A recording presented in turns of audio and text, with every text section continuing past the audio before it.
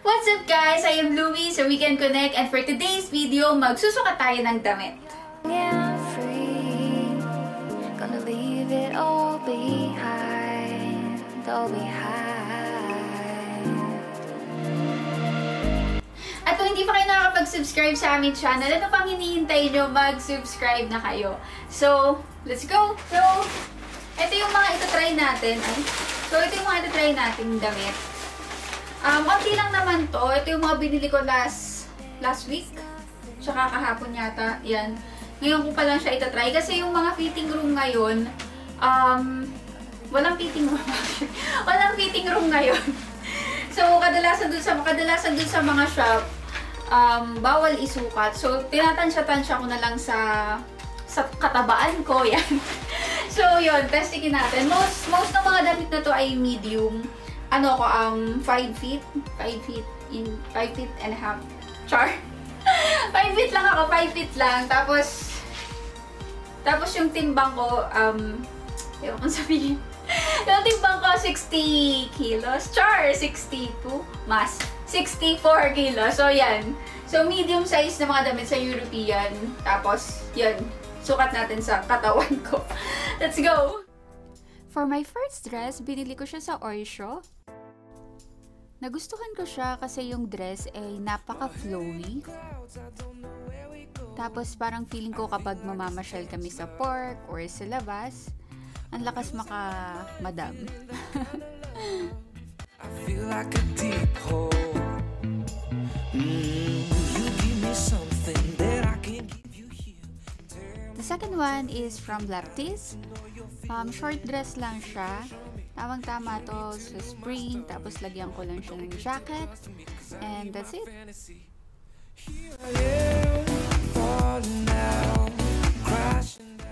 Ano sa palagay nyo? Cute naman siya, diba? Eat?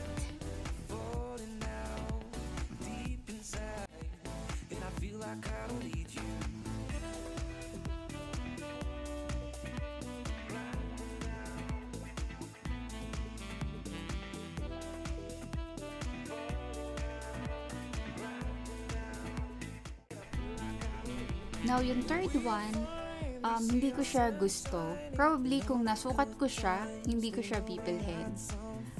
Parang kinain ako nung tela. Tapos, yung sleeves niya, puffy. Puffy siya sa gilid. So, nagmumukha lalong malaki. Basta feeling ko sa damit na to, mukha akong couch or upuan nung unang panahon. I don't like it. I need my fantasy. You give me something that I can't give you here. Kaya lang nabili ko na siya, so gamitin na rin natin. Palagay nyo, from 1 to 10.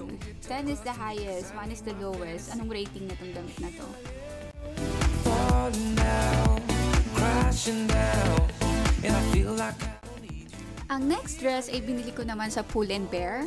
Ito actually yung paborito ko dun sa mga dress na binili ko.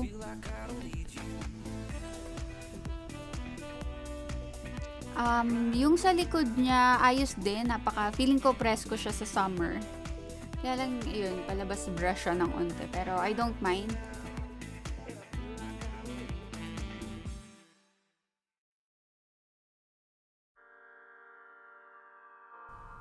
Kita niyo naman yung saya ko habang sinusuot ko yung damit na to. Feeling ko ang ganda ko siya, di ba? So, yan.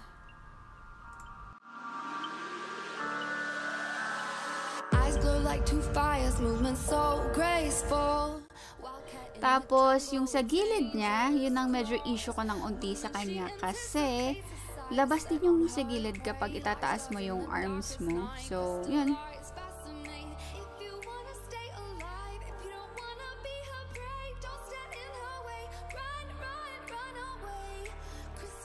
But still, ito pa rin yung pinaka-favorite ko sa lahat.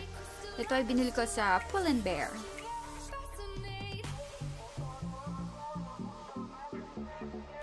And alam nyo guys, mas mahilig talaga ako sa dress.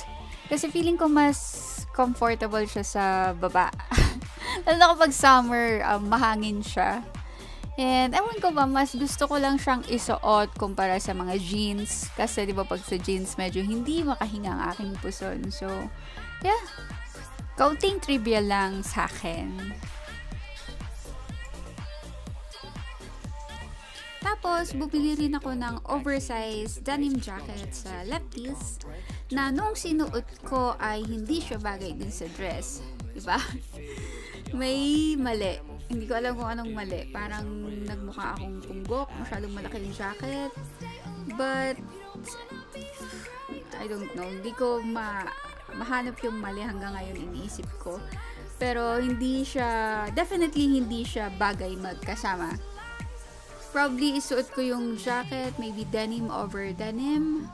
Pero sa damit na yan, it's a big no for me.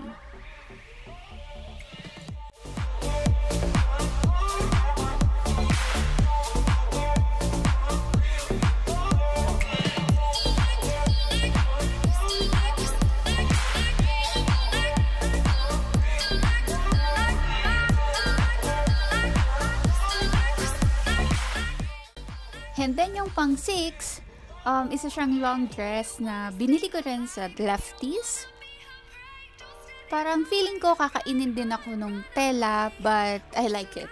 Siguro dahil dun sa kulay, tapos napaka-flowy din niya.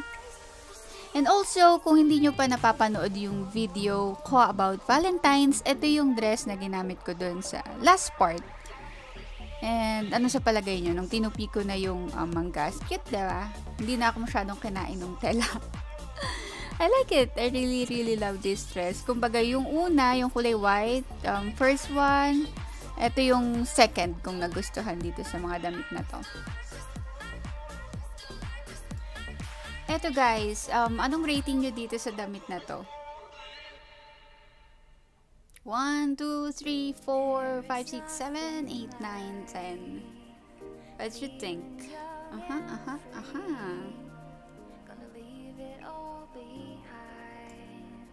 Imagine ko na lang nasa resto ako tapos nagme-merienda or nagla-lunch or dinner.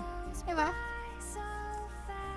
Tapos eto, ang binili ko dyan ay yung falda. Gusto ko siya kasi flowy din yung tela niya. Tapos kulay black, madaling bagayan kahit saan. Actually, yung top na ginamit ko dyan ay t-shirt lang. White t-shirt na ginagamit ko normally kapag lumalabas ako or gusto ko nang ma-press ko or pang ilalim. So, okay naman siya. Parang kulang lang ng accessories. And that's it. And knowing me, feeling ko ang iteterno kong sapatos dito ay rubber shoes para go lang kahit saan. Tapos yung long sleeve, maganda siya, pero parang feeling ko hindi ko siya bet dun sa falda. Palagay nyo.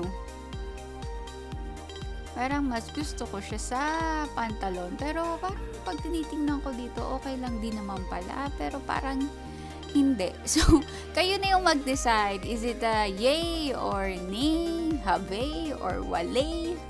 Palagay nyo. So, dito, ang binili ko ay yung top.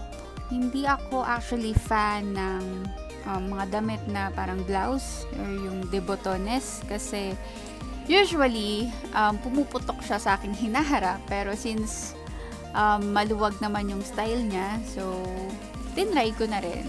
Yan. Tapos, pagpasensyahan nyo na rin yung pantalon na gamit ko. Medyo naghuhumiyaw, kaya pumuputok ang aking mga taba. Kaya mukha siyang caterpillar. Pero dun tayo mag-focus sa damit. Okay? Anong palagay nyo? Can you rate this one? 1 to 10 again. Yung bilbil ko talaga at yung puson ko. Ngayon ko lang napansin na sobrang na-emphasize dyan sa damit na yan. Wala kasi akong salamin nung sinusukat ko to. Just me and my camera.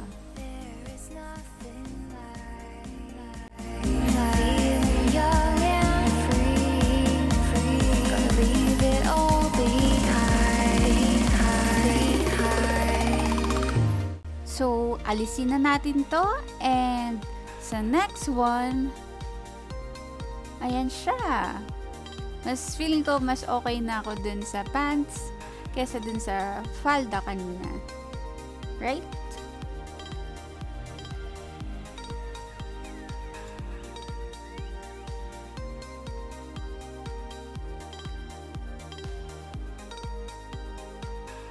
Bet ko rin tong long sleeve na to. So, pang third siya sa mga nagustuhan ko dito sa mga pinagbibili kong to.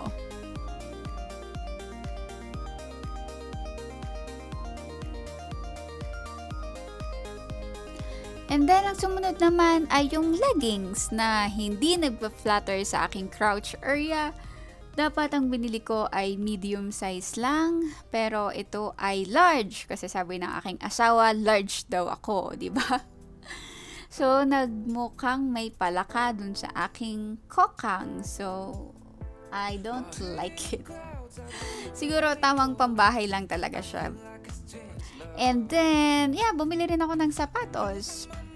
Kasi yung ginagamit kong pang jogging ay medyo masakit na sa paa. So, yeah, bumili na lang ako ng bago. And that's it, guys. So, comment down below kung ano sa palagay nyo yung mga bagay na accessories din sa mga binili kong damit or mga shoes, sandals na babagay doon sa mga pinagbibili kong dress. And again, yung mga damit ay mostly medium, tsaka pag yung mga oversize ay small siya. Tapos ako ay 5 feet and 64 kilos. That's it. So that's it, guys. Thank you for watching. Hope you enjoyed this video. Huwag niyong kalimutang mag-subscribe sa aming channel, WiKen Konek. And follow niyo na rin kami sa Instagram and Facebook. Bye! We see our sun shining and all these good times. We know we had something. Don't feel the vibe when we're not floating. Ain't no good time when it's the darkest sin. You give me something that I can't give you here. Tell me what you're thinking. I need to know you're feeling. If you